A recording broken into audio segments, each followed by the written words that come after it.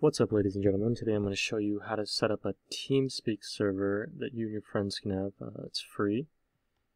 The first thing that you're going to need to do is go to teamspeak.com/downloads, and you're going to want to download both the 64-bit server version if you have a 64-bit computer, or the 32-bit if you have a 32-bit computer. I got a 64-bit, so I'm going to go ahead and download this. I agree, submit.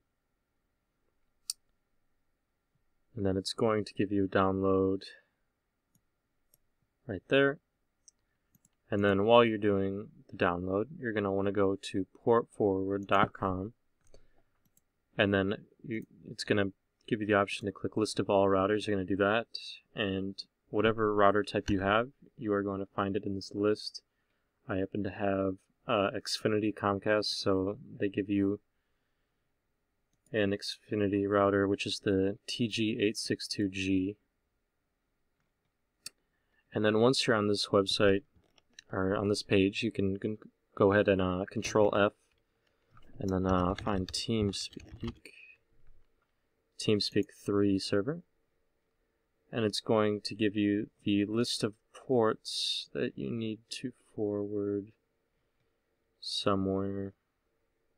Oh yeah, right here. You need to do 9987.1011.30033. I believe it's the same for all routers, actually. I'm not really sure. And then what you're going to want to do is go to your start menu, open up command prompt, and then type in ipconfig, and then scroll to the top. It should give you your IPv4 address, and then you would type that in here in your address bar, and it'll bring you up to a website, and search around for the option for port forwarding.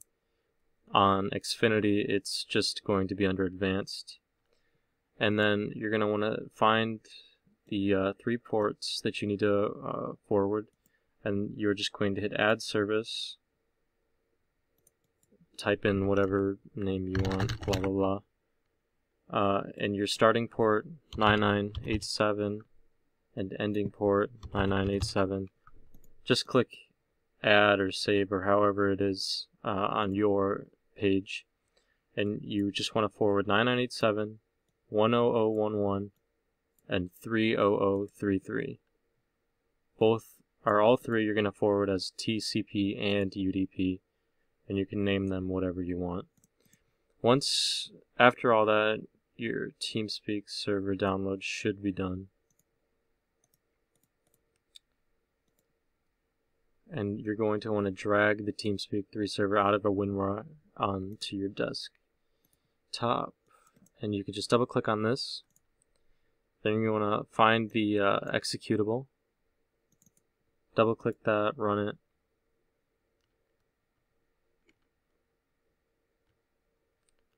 Wait for it to open. It's going to give you this, which is the thing that you need. You can copy and paste this in a notepad file, or don't. It doesn't really matter. But you're going to want to then open up your Teamspeak client.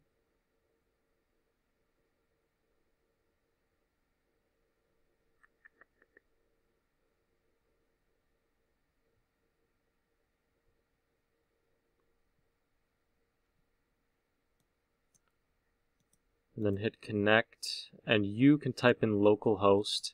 You'll have to actually get your IP for your computer and send that to your friends, and then will be able to directly connect to that.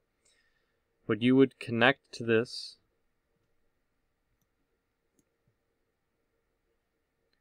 and usually, I already have mine set up, but usually when they pop up, it'll pop up with a box in order to copy and paste your privilege token into, and you'd be able to copy and paste this in there, and you'd have your admin privileges.